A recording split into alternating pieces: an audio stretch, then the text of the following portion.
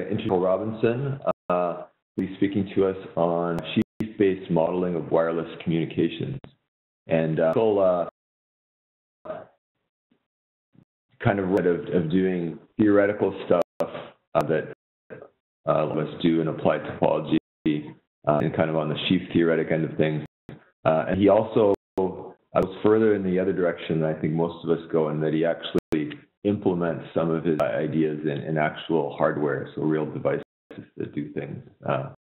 So my great pleasure to introduce Michael. Thanks. All right. Well, thanks, Peter, for the invitation for this. This is an opportunity to talk, and I think there's a good forum for talking about these kind of ideas, especially since many of us find it difficult to squeeze things into our schedule. I know I do. I'm going to tell you a little bit about wireless networks and wireless communications. This is a project that I've been having going on for the past year or so, almost a year, I guess 9 months or so. Anyway, it's about modeling wireless network communications, and in particular addressing the question about wireless network vulnerability. So how can I tell whether or not my network is going to work or break or go down or what? So without further ado, let me acknowledge two of my students that I've been working with, Dinesh Krishnarao and Morgan DeHart. Morgan just recently graduated with his master's degree. Had funding from two groups. Initial funding got us started from the Air Force. Now this has been picked up by DARPA. And if you're interested in reading what I've written on the subject and related, you can certainly go hop over to my website. Okay, so really, the idea of this problem is we want to assess the vulnerability of an ad hoc wireless network. And we're interested in vulnerability of the network to maybe not working quite so well if the network gets congested, or if there's some kind of link failure, a piece of equipment going on, or even something adversarial, if there's some jamming or something that someone's trying to bring down your wireless network. So this is a visible problem in communications, and there are a number of challenges. First of all, the physical layer. The physical is extremely variable. It's some aspects of the wireless problem are that if you move around, your power level may change abruptly, your bit error rates may change abruptly, your link quality may change due to other users. So just the physics is kind of hard. And then the other problem is that, hey, network connectivity can be kind of complicated. In a wired network, well, it's pretty easy. I know that two nodes in my network are connected. If there's if wireless network, no, that's not quite so obvious. And it's actually kind of hard to measure connectivity of a wireless network in practice. When you sit down with someone who does this sort of thing for a living, they give you various metrics for being able to measure whether or not a link is made up, but it's kind of fuzzy. The problem is that the access, which is telling you whether or not you're able to talk on the network at the present moment, is not necessarily easy to do either. If you've got a wired network, again, that's not so bad. You can see the other guy talking or not. And that's the story. With a wireless network, you have to listen and you have to make decisions. This really can impact the performance of the network. What I suggest, and where I think that the applied topology point of view can be very helpful, is to take a more abstract methodology. Rather than committing a high fidelity model, which is the way the engineering community tends to address ad hoc wireless networks, is to say, let's say I'm talking about an 802.11g network, and this is what its physical layout looks like, and this is the kind of traffic the nodes want to pass. This is the kind of application layer. Rather than trying to commit to that, let's back off from that a bit. Let's say instead we want an abstract model. All I know is some kind of local connectivity that is necessarily very highly refined, but still somewhat easy to measure. So maybe, and in fact, I won't necessarily commit to specific decisions. So rather than a network is connected at this point to these nodes, this is the collection of nodes that I would believe might be connected here. What's the benefit of topology is that it starts to say, if I have some local connectivity information, start making some global inferences about the overall network health. So in particular, just looking at the connectivity alone is already kind of enlightening. And then connectivity understood, I start building together some global model that says this is kind of the way the network is hooked together, but of course, with the caveat that this is abstract in some sense, then you can start to add more detail, more protocols, more realistic physical layer models, more realistic application layers to say this is what I'm trying to do with this network. And you can add that in sort of hierarchical fashion. I'll give you a feeling for how that goes in this talk. So challenge that I just threw down. So first of all, to try to address concerns about the physical layer and the media access at the same point. So rather than specifying a single detailed model, let's use a family of models. And rather than having very detailed, complex models, let's use a bunch of simple models and ask how do they fit together. Well, the other issue could be that the network connectivity is complicated. So I think the problem with this is thinking about networks from a graph theoretic standpoint. It works great for wired networks, because wired networks use wires after all, and they're kind of one-dimensional. If you're dealing with a wireless network, it's one-dimensional because, well, propagation happens in 3 dimensions. So we should higher dimensional, and to keep it simple, let's use a simplicial complex. The problem is, well, connectivity is hard to measure in practice. I don't necessarily tell you whether or not nodes are connected or not, except by listening to traffic. That's really the only way I can tell, is if there is a connection, is to actually sound it out. So let's try to use a family of simplicial complex models to let me loosen up on the ability to nail down to one specific network. Saying one specific, this is the connectivity, which you can, of course, do wired network. Let's just have a parameterized family. We're going to think in the back of our minds that maybe one of them is right, maybe none of them are right. Maybe the connectivity is somewhere in the structure. And the media access question a little more carefully. Use some sheaf theory to try to give you an expressive model that manages media access, and then to start to tell you how you can splice protocols into that as well. So we go off with a very abstract model that's simplistic. In fact, to someone who's comfortable with wireless ad hoc networks might say this misses out on the important detail, but what it provides is it provides a skeleton, an undergirding for building up a much more accurate and much more high fidelity model, but in a way that you can gracefully fail back. So the first thing is explain a simplicial complex that I use to model a network. And I have 2 such models in mind. First of all, I need to get something out of the way. A topology engineer is not topology to a mathematician. It means something different. The topology of a wired network to an engineer, that means, well, how did I hook up the wired network? And so, start and end of it, it's a graph. It might be direct, but it's a graph. Vertices represent nodes. The edges represent actual wires between the nodes, like I run a cable from one node to another. But it is that really that, from a topological, like mathematician topological point of view, the topology of wired networks is not always very interesting. In fact, to be like star networks, which are contractible, and that kind of gets people bored. So in a sense, topology isn't quite the right word for wired networks in some sense, from a mathematician topology standpoint. But from wired networks, already you need to be in a more abstract setting. It's just vertices to represent nodes. But now I have not just edges, but higher dimensional faces also. They connections of nodes that are either co-visible to one another or co-interfering in some sense, to say that these nodes here, this family of nodes, if any one of them transmits, then the other one either going to hear or going to be affected in some way. So it turns out to be somewhat of a proxy for network density. If I have a really dense network, lots of nodes, and they can all hear each other, you can end up with a very high dimensional complex. On the other side, I have a very sparse network where very few of them can hear each other, then I end up with something that's a bit lower dimensional. That might work. So here's our wireless network with 4 different nodes, 4 vertices. Each vertex is an actual individual node. Now, I might say that there's some pairwise connections. These pairs of nodes can communicate. So V1 and V2 can communicate. V3 can communicate, but V2 and V4 cannot.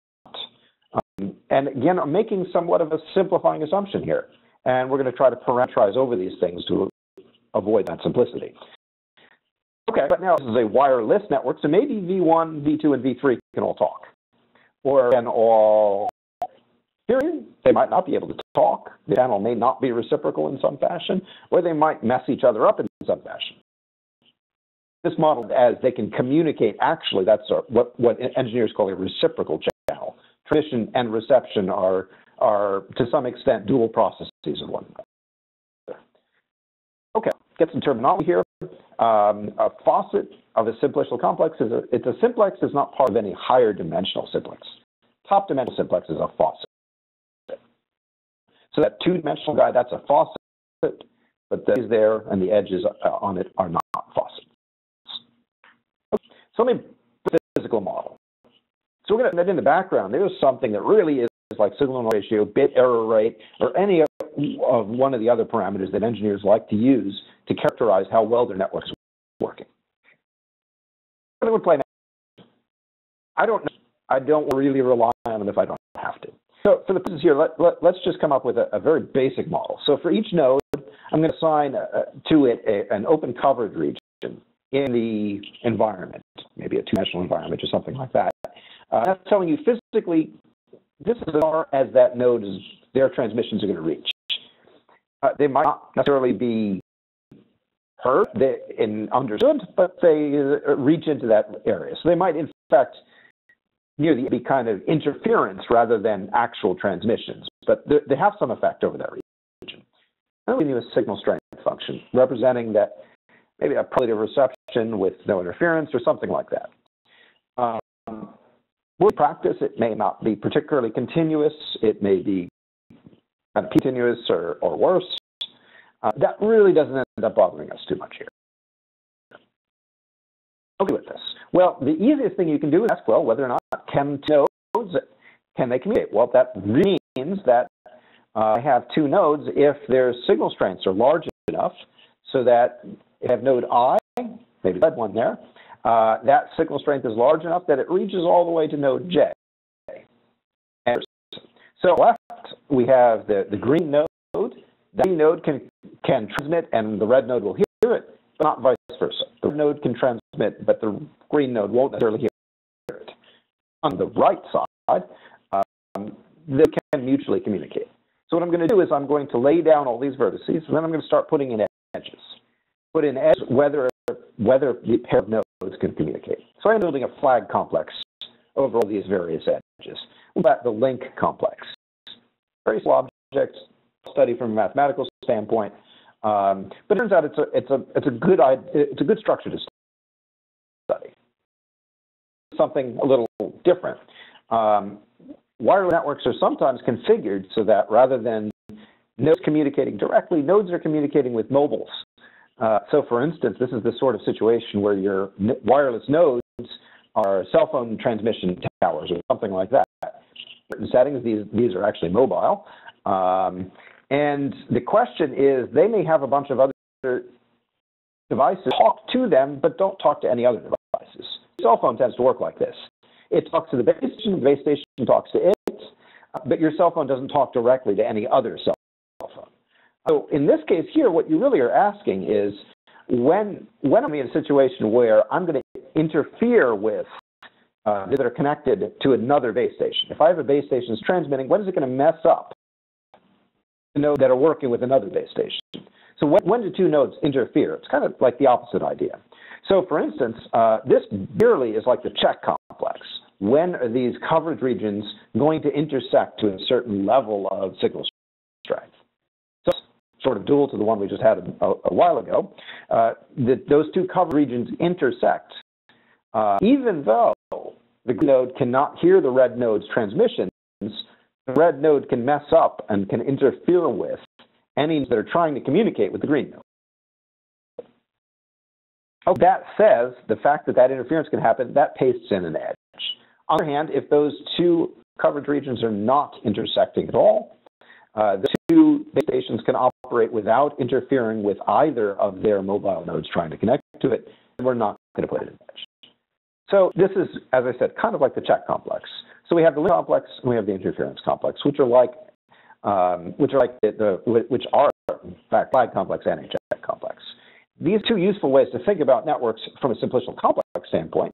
Of course, simplexes aren't that interesting, so we need to do some analysis. So the thing that you can do is just do it intuitively and say, what does this mean? Well, the interference complex in particular, which is a little more subtle, it's useful to represent these base stations or access points in which the network is perhaps not so ad hoc. But what a simplex does, and in particular what a simplex says, is it says these base stations can interfere with each other. Maybe not directly with their own transmissions, but with other stations trying to communicate with them. And what a faucet is, that's a top-dimensional simplex. That's a maximal collection of mutually interfering nodes. And again, they may not even know from listening to the airwaves that they're interfering, but they interfere with each other's transmissions. Simplicial complexes are not the same. This should come as no surprise to anyone who's played around with flag complexes or check complexes.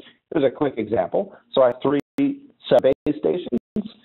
The link complex and the interference complex are shown there.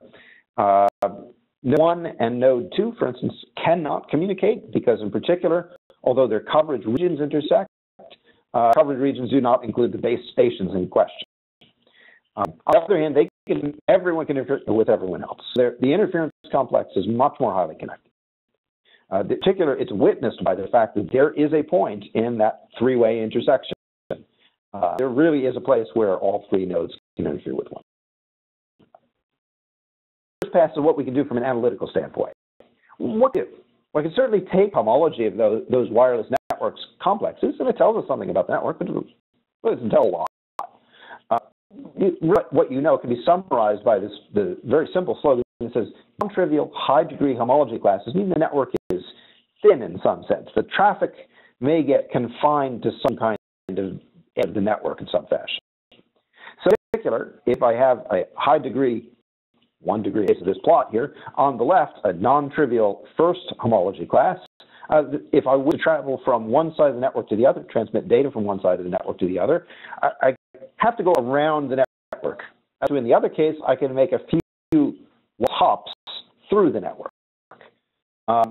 And that really isn't very enlightening, but it tells us a little bit about the overall global structure of the network. And what I'd like to do is start to drill down and come up with some more refined experiments. Remember I said from the outset, I'm not trying to commit to a signal strength. You will notice in the previous slides, though, that I get to a signal strength. So now let me come good on my promise. Let's try to parameterize these signal strengths. Use them as a parameter. I'll come up with a family of wireless network complexes, and they fit together in a persistence way, more or less the usual way that you'd expect. So, of course, have to do obligatory persistence diagram discussion. So if I have a bunch of coverage regions for these four nodes, diagram here, they don't intersect at all. So what do I see? Well, in terms of signal level, I have 4 connected components, 4 dimension 0 generators, and no dimension 1 generators. I have just 4 islands of not network nodes. Now, if I crank up the signal level, at some point those together in that they either start to interfere with one another. In this particular case, let's say that's an interference complex. They start messing with each other's mobile stations. So those connected components go away. We've gone down from 3 connected components, but no dimension 1 generator, and then of course, well, a little bit more, we start getting a dimension 1 generator, and eventually it all gets glommed together. Okay. Well, how is it going to be useful? This is going to be useful for understanding how it's working. Let's also try to bring in here the discussion about wireless network activation. The wireless network. Tell me how am I actually using that? Because of course, part of the reason why or homology in general isn't very insightful is because the network isn't a static thing. It's not just sitting there telling me, roughly speaking, the network is thin. Well, that doesn't really tell me. It may not matter. In fact, I may get confined to being around the edge of the network due to how the network's being used. So I should model that in some fashion. And the way to do that is think about the kind of network access patterns that you might have. For one thing, if I have two nodes that are far apart in the network, by this sense, I mean that there's no simplex connecting them. They're apart. What does this mean? This means that that if I do this fancy carrier sense multiple access collision avoidance, that's CSMACA, that's a standard protocol for managing the access to a wireless network.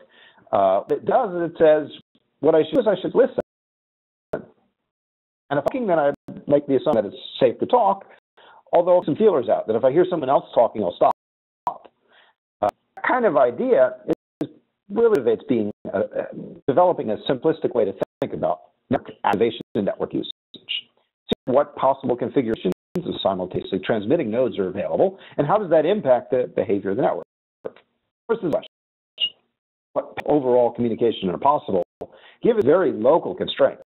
All I'm doing is node by node doing this listening, and if I have something to say, trying to talk. Now, played around with the mathematics of sheaves knows that sheaves are local objects. They represent local information. So in fact, you can encode this local media access protocol in a sheaf, and I'll show you how. Let's go back to this model. Okay, simplicial complex model, and what I'm going to start doing is give you data, labeling it. Start off by telling you what a sheaf is generally, and then make it specific to the wireless access situation.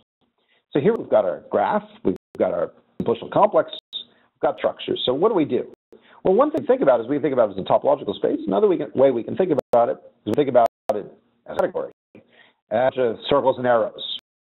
And so here what I've done is I've just listed out the faces of my simplicial complex as sets.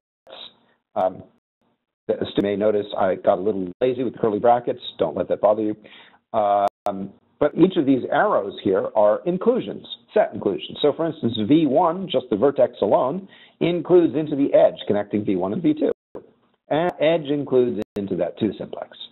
Okay, so this attachment diagram tells me how these simplices are fitting together. What a sheaf is I start ascribing data to that. So I'm labeling it with perhaps real numbers, perhaps other values. We're labeling it not with real numbers, but we'll end up labeling it with modified in a moment. But for the moment, this is easy enough. Start labeling each of those faces.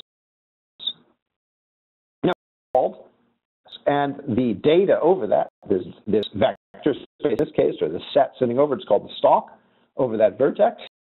And that tells you essentially the local information that's available at each of those faces. I just had arrows there a moment, so let me bring those into existence. Well, some kind of maps on there. For vectors, it's very natural to put linear maps. For sets, it would be natural to put functions. For groups, it would be natural to put homomorphisms. So, of course, this is a polar category you happen to be using, and the object's morphisms out of it. You're building this structure. Each of these functions is called a restriction. These are restriction maps between the stalks. And the important property of this is, well, it's an algebraic topologist giving this talk, so everything had better commutes. For instance, these maps had better commutes, so that if you follow around one way around this little rectangle that I've got there by matrix multiplying, I better get the same answer when I go the other way. Okay, so that's an object I'm going to call a sheaf.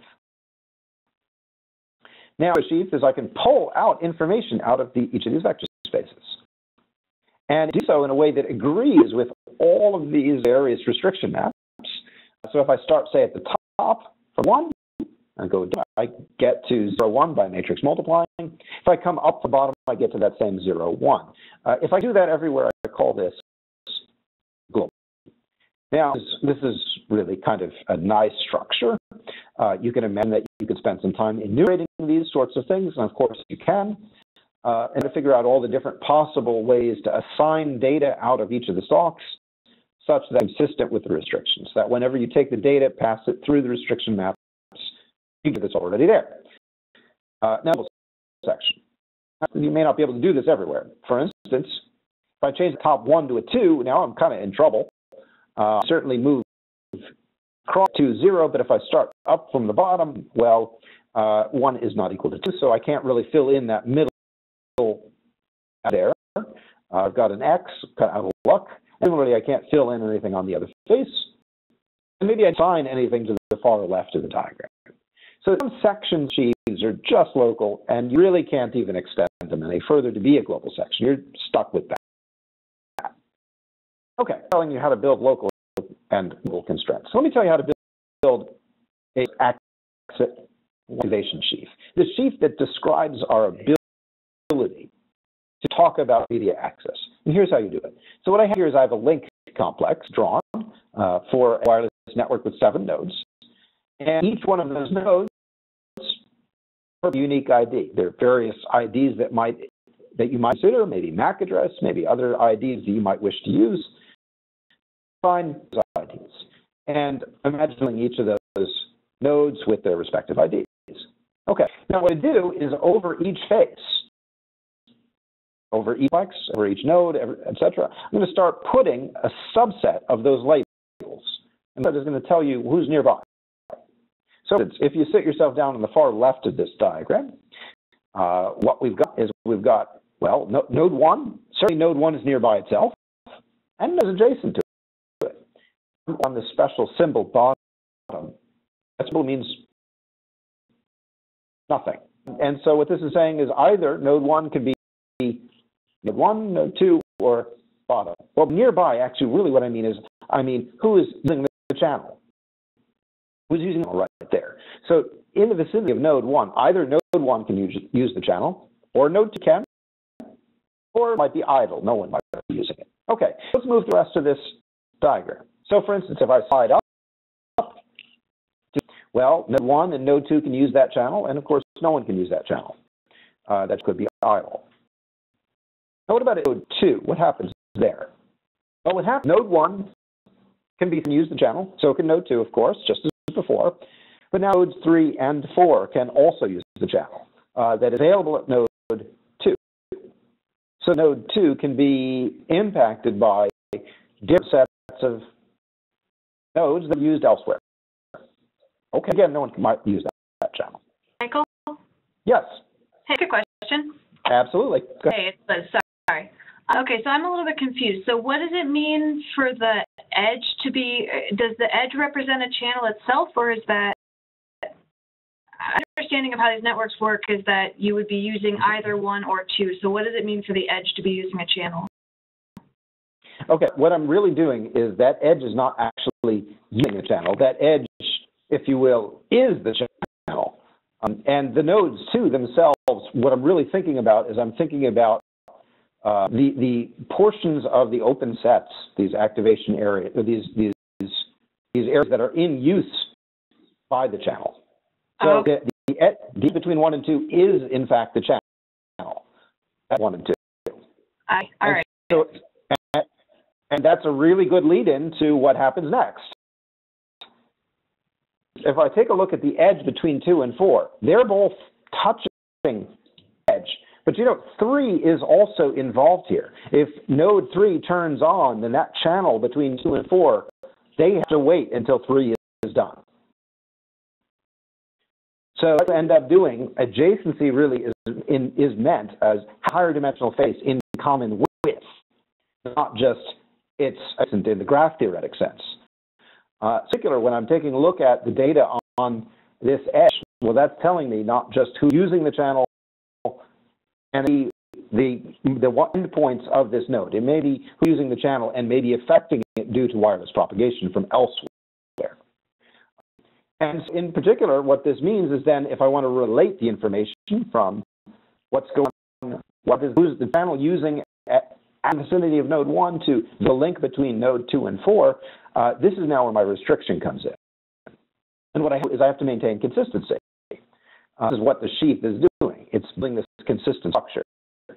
So, for instance, if the channel at 2 is idle, then, if I move over to the channel between 2 and 4, a necessary condition for that to be happening is that channel 2 must be idle. So I map the bottom to bottom. Now, node 2 is transmitting, for instance. The link between 2 and 4, we'll say, yeah, 2 is transmitting. So that's 2 to 2, and clearly more or less the same idea, 4 to 4, and also 3 to 3. What is node 1 can be heard by node 2. So I'm sitting there at node 2, and I'm listening, and I'm hearing node 1. What does that mean if no one's hearing with one another? What does that mean for the connection between 2 and 4? Well, it's currently listening, isn't it? It's listening to 1.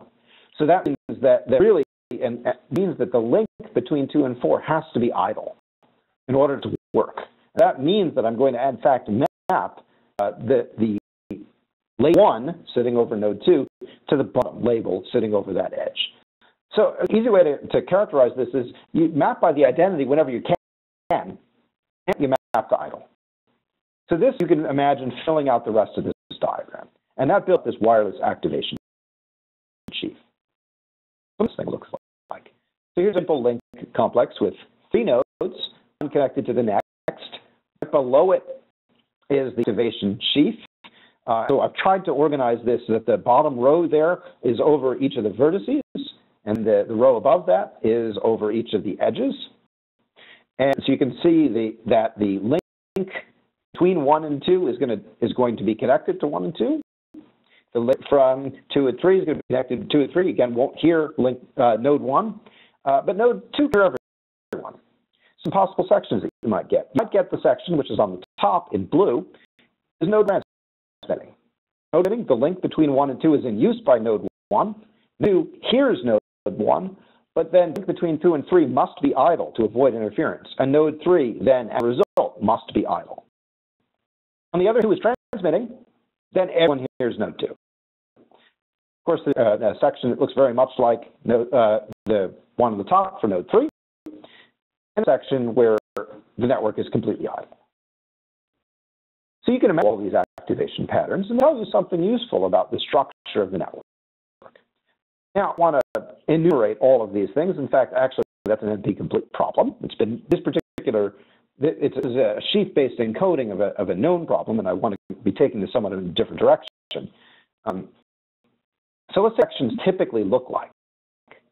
Second activation sheaf typically are built up with a whole bunch of islands of activity separated by idle areas. Say the red node there is transmitting, the green node is transmitting, and then the links between them are idle to prevent interference.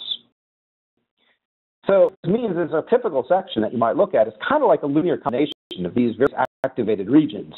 And then they're separated by islands where there's not much going on, where there's idle stuff. Linear combination, of course, in quotes, because there's no linear structure. These are sets that we're talking about. But roughly speaking, this is what I want you to think about, is there are a bunch of these different things put together. So let's sort of tear this apart, really understand. So what you can do, imagine, is that I'm going to just focus in on one transmitting node. So for instance, this is what you might call the active region of red node with a particular section. So I have a particular section that is there, a global section, and what's happened is that those are what I've shown in red, are faces of this simplicial complex that have taken the label red. Okay, seems reasonable. I could do this for another node, like the green node. Yeah, the transmitting, here's what its active region for a different section is. But if I play around with this for just a little bit, you realize that, well, I didn't have to worry about the section. Provided the node is actually on, then the active region really doesn't depend on the section. It's only on the structure of the network. So this sheaf is really identifying things that are logical in nature. It's so hard to prove that active regions are closed connected sets, and that ends up meaning that you've got some nice structure. The reason for them being closed is specifically to avoid interference. Okay.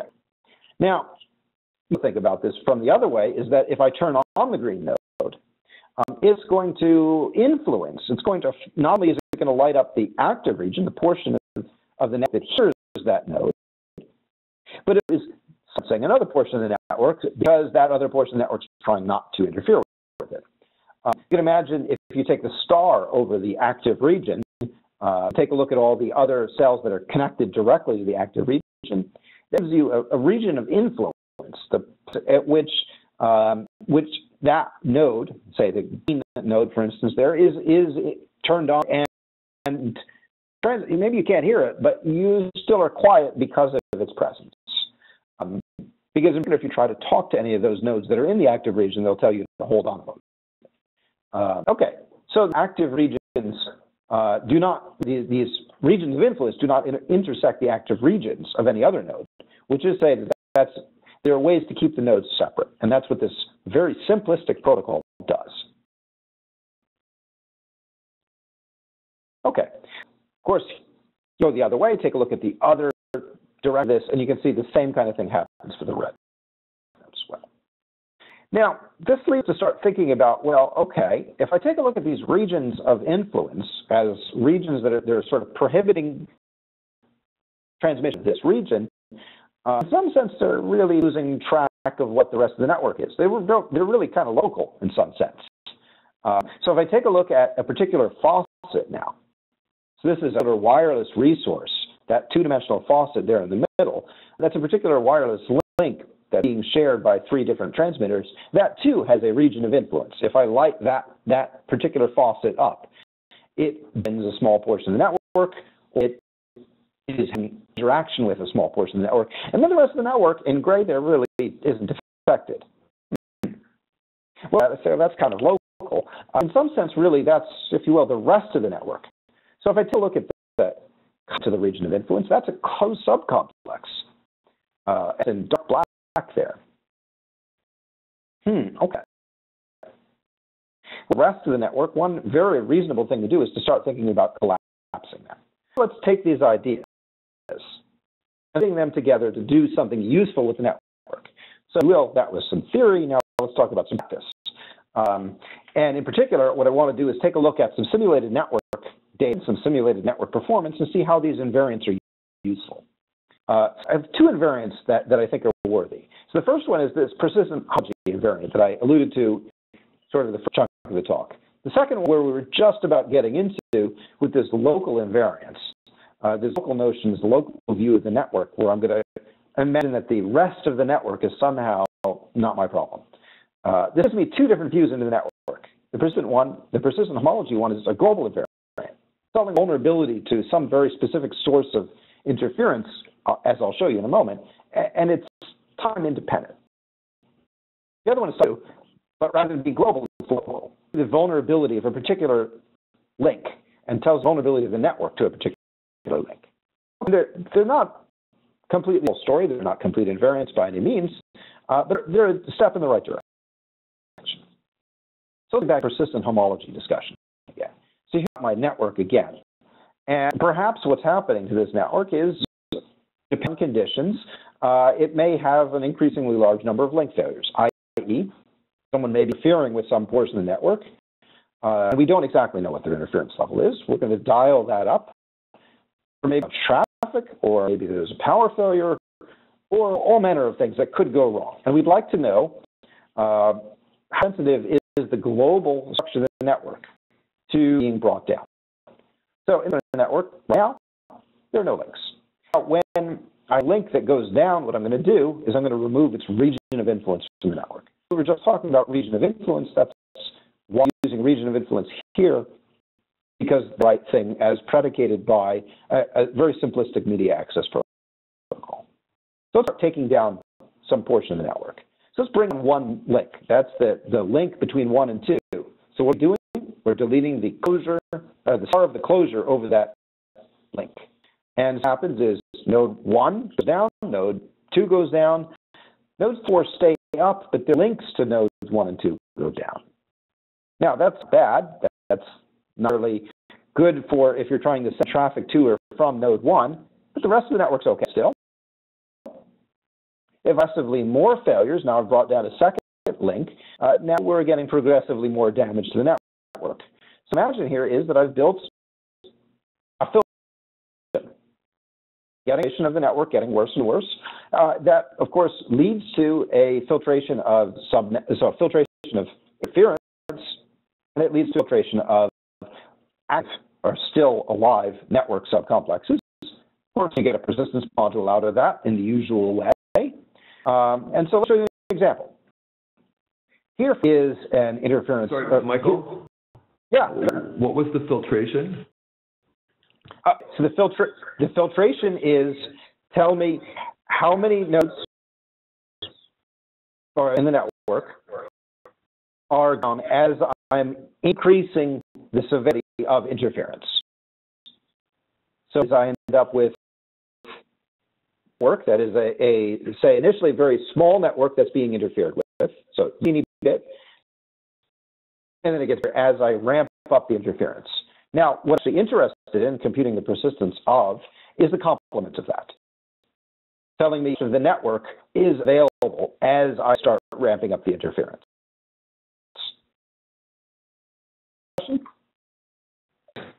Yep. So I think this example will help too. So I have interference source number 1 and interference source number 2. I'm going to run 2 separate tests where interference source number 1, what it's going to do is it's going to turn on a little bit, and immediately what it's going to do is it's going to knock out a small region, and as the interference gets worse, it's going to end up splitting the network into 2 parts.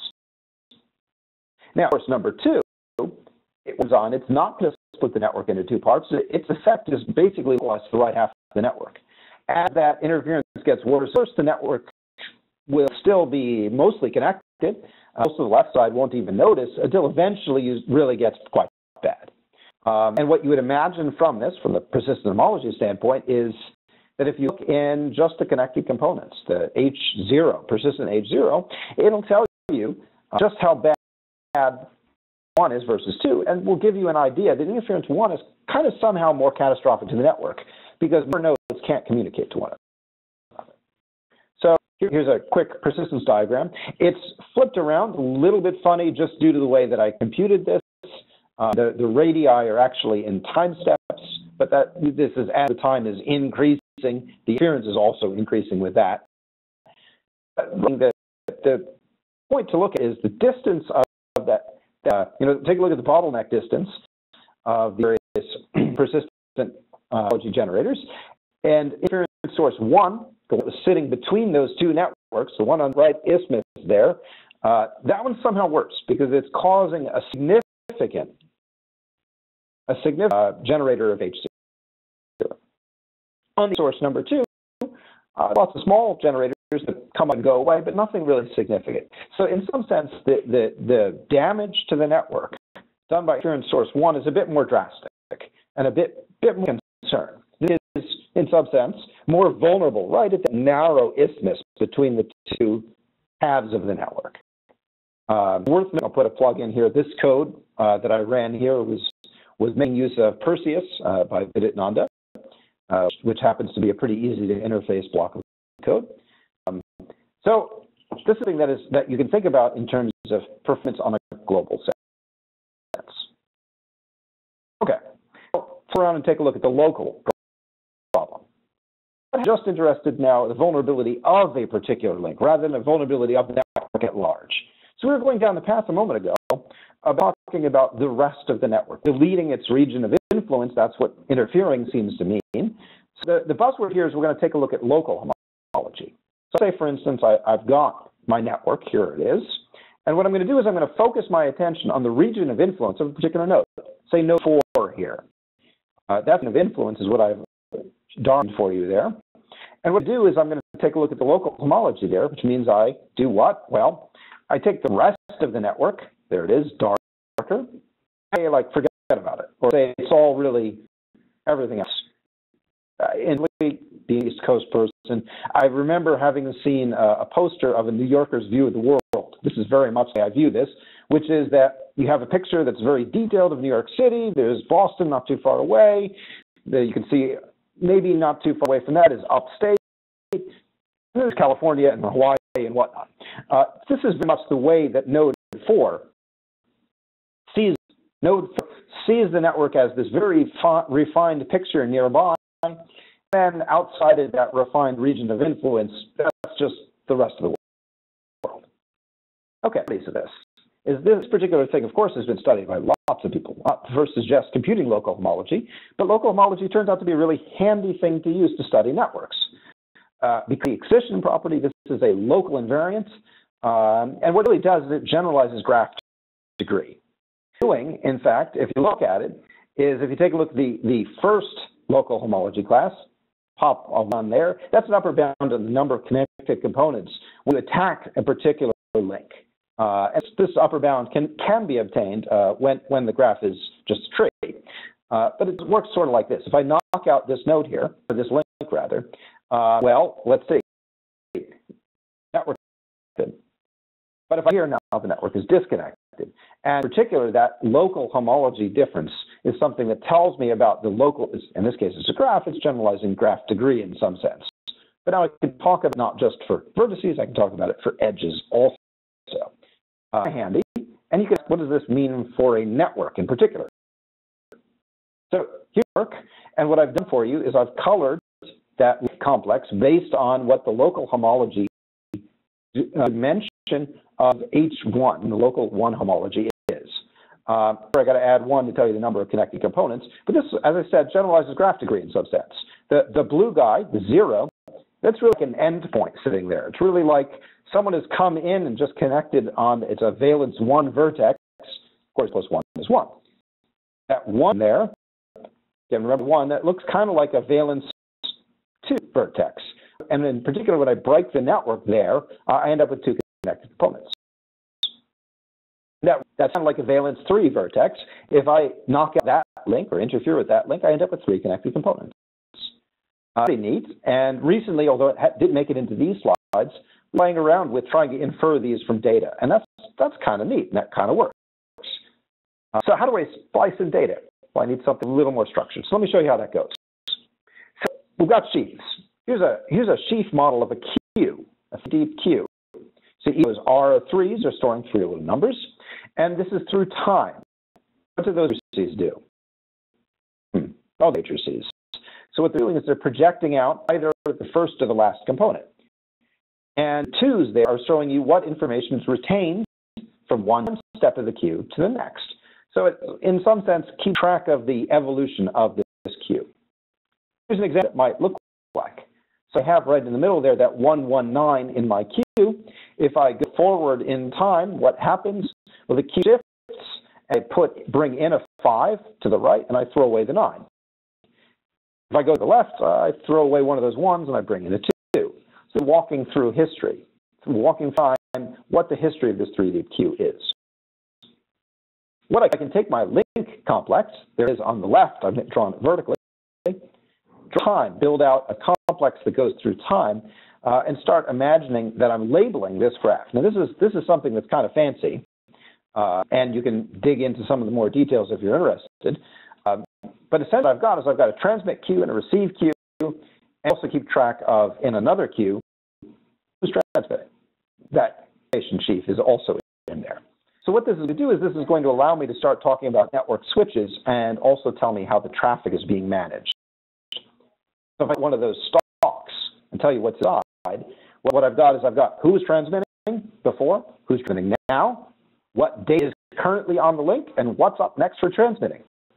And it even gives me a way to manage receipt, transmission, and whether or not the network is idle. Question mark in there means don't care. So I can key off of the state of the second tree there.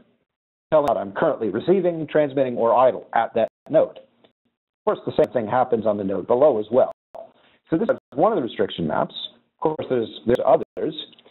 The others are how to move through time. And advancing the queue or not. When I advance the queue. When I transmit, I advance the queue. And if you look through the top or the bottom, or the top or the bottom of these entries, so the one that starts off, let me see, I've got a pointer here, don't I? So if you take a look at this right here, that one is receiving. So transmit queue doesn't get advanced there. It's idle. So again, I don't advance the queue. But right in the middle, what's right here is I'm last entry because I'm going to transmit the DN component, and I slide the queue along and pick up the next piece of information. It's worth noting there are various other ways of doing this. In fact, there are many ways for different kinds of protocols, but this gives a way to start thinking about how to flow data through your network using a sheaf to modulate that behavior. So how do I make more high fidelity simulation? Well, one might do this is start categorifying data. Looks like these can support faithful models of network behavior. That's great. You know, engineers have been doing full fidelity models for a long time. They're kind of, well, they work small. They're kind of bad and big because they're hard to simulate. And as I mentioned earlier, there are NP complete issues as well. The issue is that you're thinking about this combinatorially. If you're thinking about this algebraically, you may be able to get by with weaker invariants. As sometimes one likes to say, something or other to the rescue, in this case, categorification to the rescue. So what I'm going to do is imagine that some of the set value stuff, these labels, get lifted to vector spaces or modules or something, and everything inside is a modular homomorphism. That's great. I can compute cohomology. Awesome. Maybe so awesome because now I have these enormous vector spaces to carry around that I might not want to compute with, and I end up with states and mixed states kind of in a funny way. Pure states make sense. That's one of the nodes is definitely transmitting, or maybe idle. The mixed states are kind of thing. I don't know who's transmitting. Maybe node 1 is, maybe node 2 is, maybe I don't know. So interpretation is kind of tricky, and this is definitely a very open subject at the moment. Structure that's preserved. Now, with is just a quick touch at some of the experimental process that we've been doing. We use something called NS2. It's a network simulator. It generates high fidelity wireless network traffic. As much as I'd like to go out and build wireless networks in my lab and play around with them, well, I don't have the time. So building in simulation is a lot easier and can give me a lot more control over things.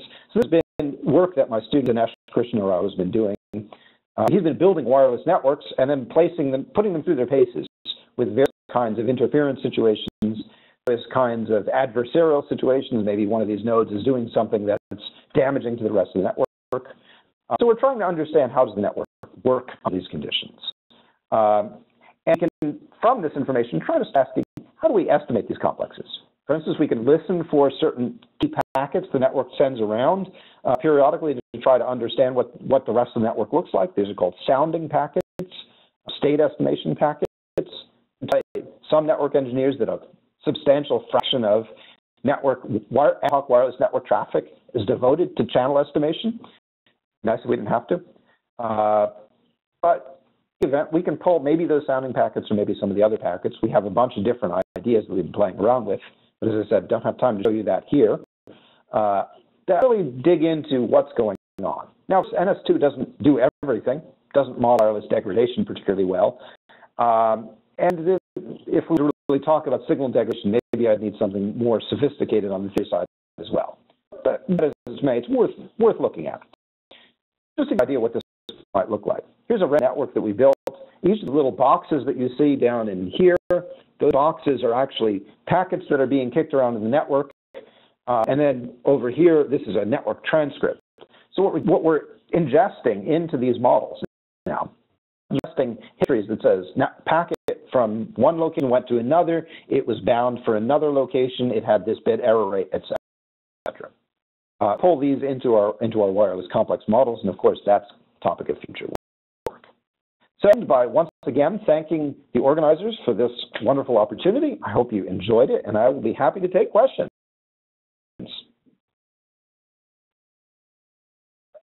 All right.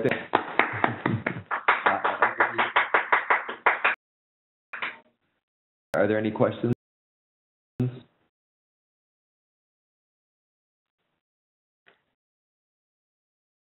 Let me start then. Okay. So you mentioned there's kind of the standard persistent homology calculations that you've taken advantage of. But you also talked about doing stuff with Sheaf that maybe the applied topology community doesn't work all the time.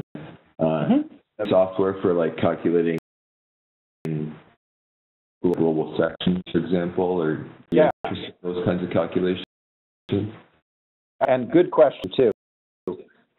So I'm aware of now 2 efforts to do this, which Vidit and Rob have a paper out on computing Sheaf cohomology.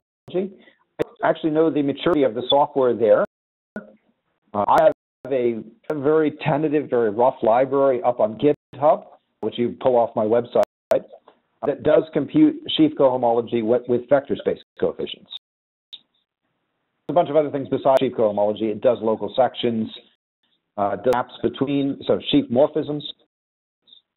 It's working towards trying to compute persistence modules built out of sheaves as well, although that's much more rough.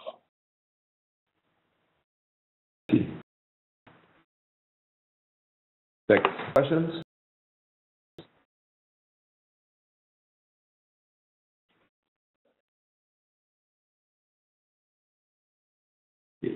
That I mean, one thing. So you have this like symbol. So you can think. So I guess initially we were talking about these sheaves as just kind of set valued functors, and then but an algebraic structure in there, and this bottom thing kind of is like a zero object. Yes.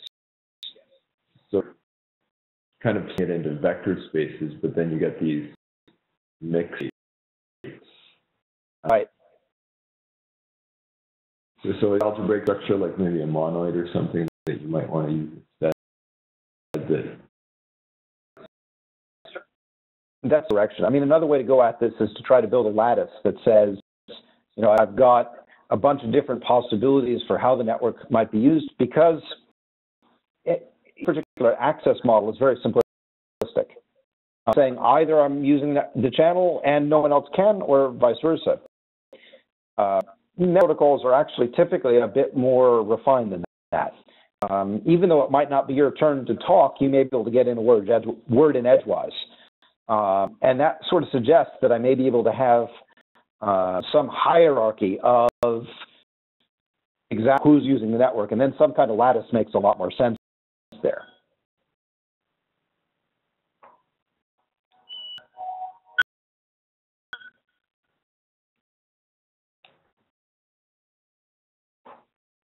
Great. Any other questions? And let's thank Michael again for a great talk. Thanks a lot. You're welcome. All right. You're welcome.